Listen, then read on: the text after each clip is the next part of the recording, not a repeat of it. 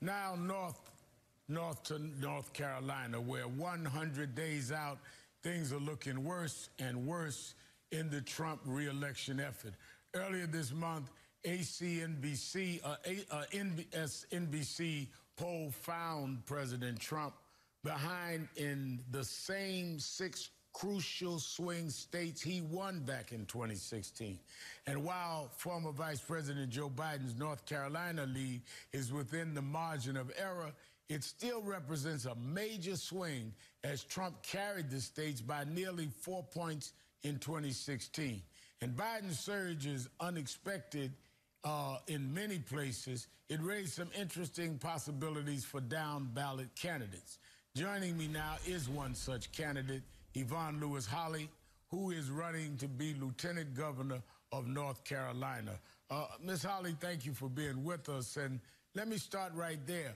With the state of North Carolina in polls showing that Joe Biden could possibly win North Carolina, a state that Trump carried by 4 points in 2016, one, do you feel as you campaign around the state for lieutenant governor that these polls are right, that there's been some switch around in terms of the voting of North Carolinians?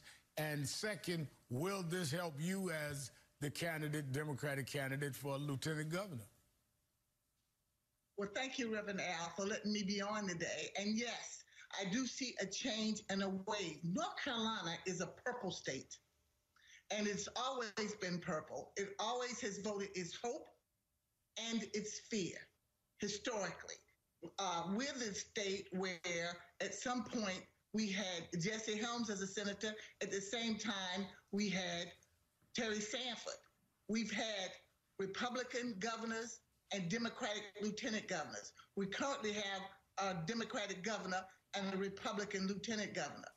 And as I go around the state now, the people who have aligned themselves to Trump and that divisive fear-mongering seems to be more prevalent now than ever. And it's just going to be very distinctive difference in the selection for this race and now, all of the races in North Carolina. Now, you mentioned the difference in the current governor being Democrat and lieutenant governor Republican. The lieutenant governor is a Republican who is suing the Democratic governor over the coronavirus restrictions. He's also running for governor.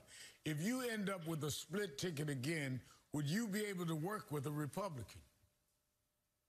I have had a history of working across the aisle in the North Carolina General Assembly in my past 8 years. I will work with anybody, but I don't need permission to do some positive things in North Carolina. And if elected as a lieutenant governor, even in a Republican governorship, I will work very hard to implement as many changes and to help the people of North Carolina that I can. There's many of us that are concerned about people trying to steal the election and suppress voters, particularly in the black community. What do you say about that, and what measures are being put to protect the voters in North Carolina as you seek their votes and their turnout? Well, there's a major effort to get out the vote, to do mail-in ballots where we can, to protect our people who choose to go to early voting and to the polls to vote. And we want to do it with integrity, and we're taking it across the state, and we're working very hard to get the word out, how to do it so your ballot doesn't get thrown out, how to do it so that you can go down there and you will be safe in voting in the state of North Carolina. A lot of people are pushing early voting to go down there when it's not as crowded, and given that opportunity to really cast their ballots for in this process. You mentioned Jesse Helms. It would be somewhat a real message as we talk about the rise of black women in politics. Many of us even hoping to see a black woman on the national ticket. To see in the state of Jesse Helms a black woman as lieutenant governor, that would be one way of realizing a lot of the efforts of John Lewis and C.T. Vivian. Yes, I'd like to say that C.T. Vivian spent a time here in Raleigh at Shaw University. I knew him growing up for a while he was there, and we all know and love John Lewis.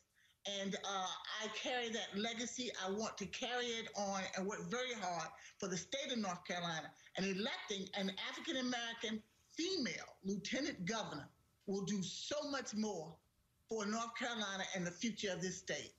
Yvonne Lewis Holley, thank you very much for being with us. Make sure you catch Jonathan Capar's interview tonight at 7 p.m. Eastern with